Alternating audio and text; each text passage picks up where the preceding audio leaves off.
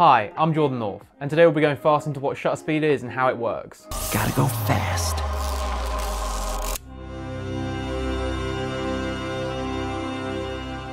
Getting straight into it, shutter speed, as the name would suggest, is how fast the camera's shutter opens and closes.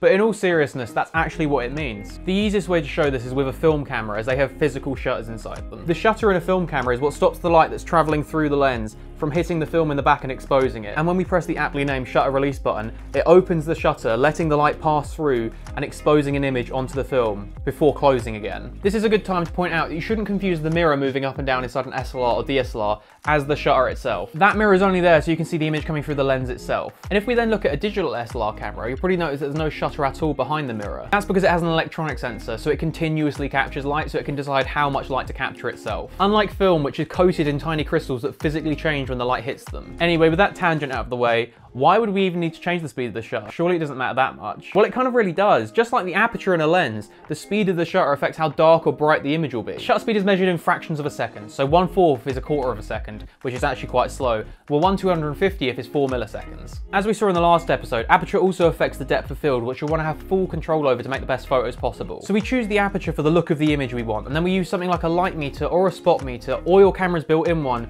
to figure out the shutter speed from there. We can, however, do the opposite of this, choosing our shutter speed first and then using a meter to figure out our aperture for different effects. For example, long exposures for that long trailing look, and on the opposite end, short exposures for something that only lasts a split second. Anyway, that's just a basic rundown of it, so as always, thank you so much for watching. Don't forget to check out the previous episode of Kit Convo on aperture if you haven't seen that already. For something a bit different, the photography series where me and my wife muck around with different cameras and go on photography adventures. And with all of that out of the way, see you next week.